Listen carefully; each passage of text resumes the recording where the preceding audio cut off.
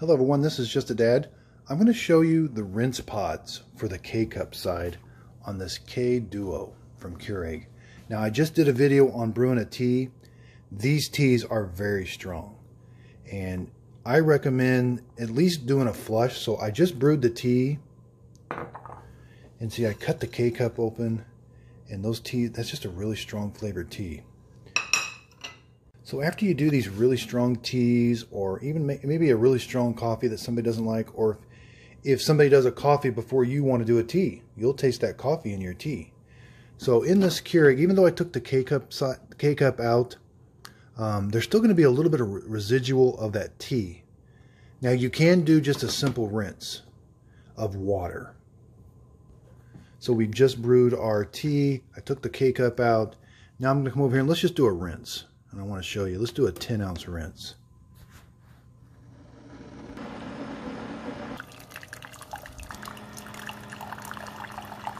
I want to show you that water does not come out crystal clear.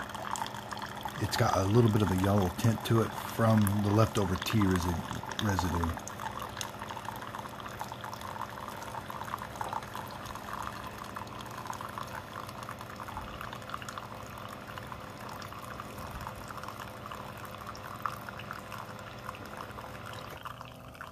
So this would be a rinse. This is the least that you should do after doing a strong tea. So I'm going to taste this. Oh yeah. I can smell the tea in this water and taste the tea in this water. So you could do another rinse, but Keurig does sell these rinse pods. And this is mainly what they're for. After a really strong drink, it's for cleaning the machine out up here after the strong drink. So on the box, it says better tasting coffee, reduces flavor and carryover between brews.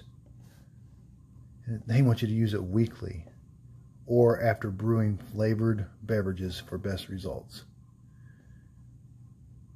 So it says it removes oils from your coffee maker. So you can see, even though I did a rinse, there still may be some oils left over or some of that tea.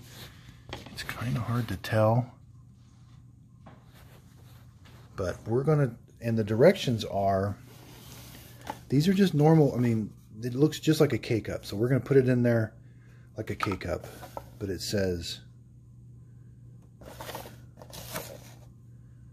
we're going to do an 8-ounce brew.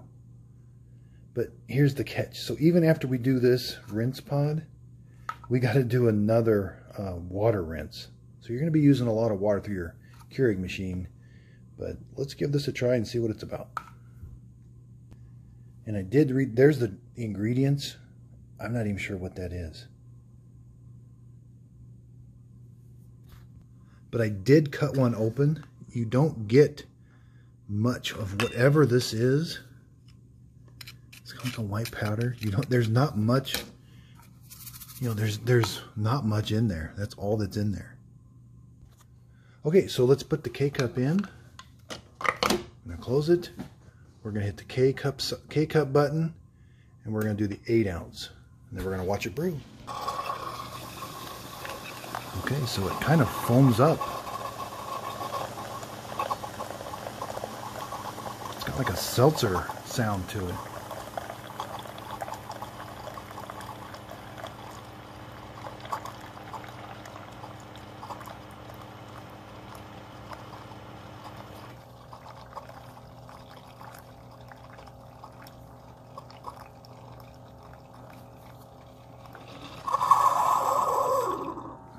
And you definitely don't want to drink this. I just want to smell it. It has no smell to it whatsoever. So I'm going to throw that out. But that's what a rinse pod does. It looks perfectly clear. And if we come up here, we're just going to take the rinse pod out. It poked a hole in the bottom. There's nothing left in there.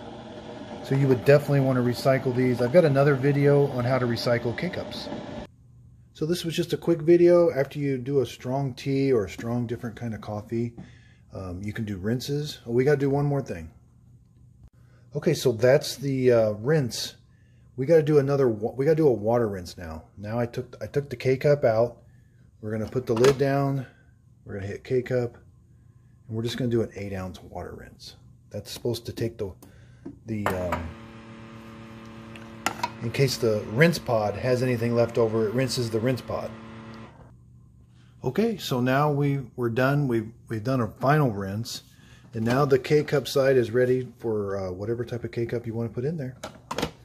Again, this is just a dad. This was a video on kind of when and how to use the rinse pods on this Keurig K-Duo. If you got any questions, please leave your comments down below. I check them on a daily basis. Thanks everyone for watching, and if you could, please like and subscribe.